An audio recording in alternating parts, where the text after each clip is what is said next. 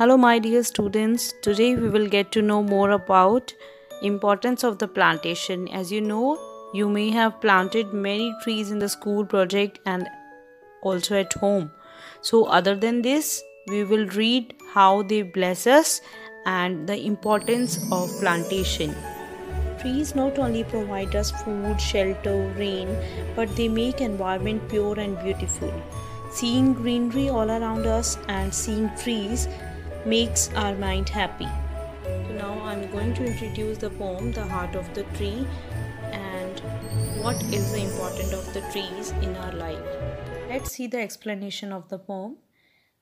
What does he plant who plants a tree? He plants a friend of sun and sky. In the first line of the stanza, poet asks a very straight question to the listener. What does he plant and who plants a tree? Here the poet is going to explain the usefulness of the planting a tree. And in the next line, he answers that man plants a tree and he plants a friend of sun and sky by planting, because as we know trees need sunlight and air, and the plant grows upward to reach the sky and sun.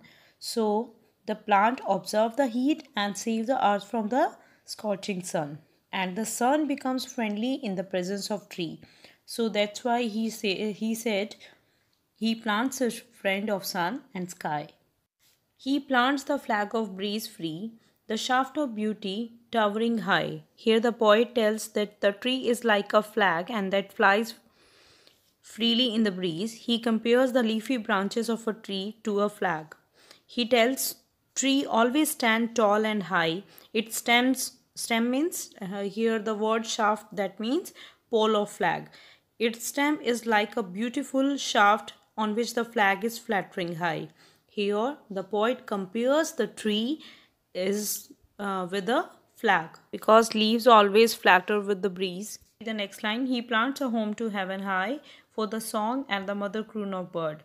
In these lines, poet explains that man plants friend of sun and sky. He plants a flag and a beautiful tower. But by planting a tree, the man plants a home of a mother bird also. And the nest of the bird is high in the sky because it looks near the heaven.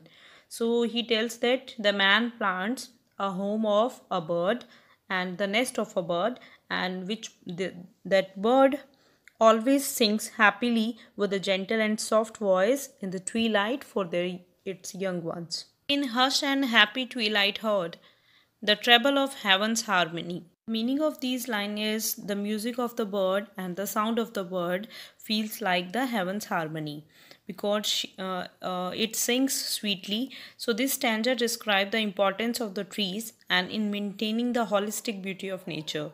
Here we use the word heaven's harmony, and the towering high makes an impression that are showing doing plantation is a glorious and heavenly deed. Let's see the next stanza. What does he plant who planted tree? The poet repeats the question to begin a new stanza. He plants cool shade and tender rain. The tree he plants provide us shade and help in bringing rain. And seed and the bud of the taste to be. A tree will produce seed and bud in the future, and here the feed and flush again. He plants the glory of the plains. The time will pass silently, but the tree will remain as it is, and the seeds will produce new trees. Only tree can make a plain area green and beautiful. So moreover, we can say a single tree may turn into a forest tomorrow. So he plants the forest heritage. So by planting a tree, now we plant a forest heritage. The harvest of the coming age, the joy that unborn eyes shall see. These things he plant who plant a tree. The poet says today's plantation would give fruits in coming days, and our next generation would be delighted seeing this and its benefit. So all the credit goes to that man who plants a tree. We can also make this a better living place for future generation. What does he plant who plant a tree? he plants in sap and leaf and wood, in the love of home and loyalty, and the farthest thought of civics good. By planting a tree, the man shows his love and loyalty for the Mother Earth. Here, the poet wants to say that it is not a plantation only, but it is our duty which reflects in saplings, leaves, and wood, even every cell of the tree. So, when a tree is planted, it sets the progress of the nation from sea to sea.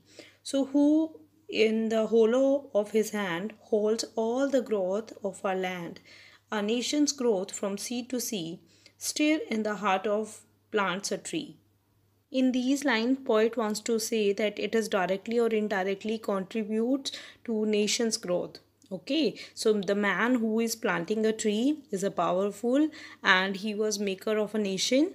So by planting a tree, man shows his love to the nation.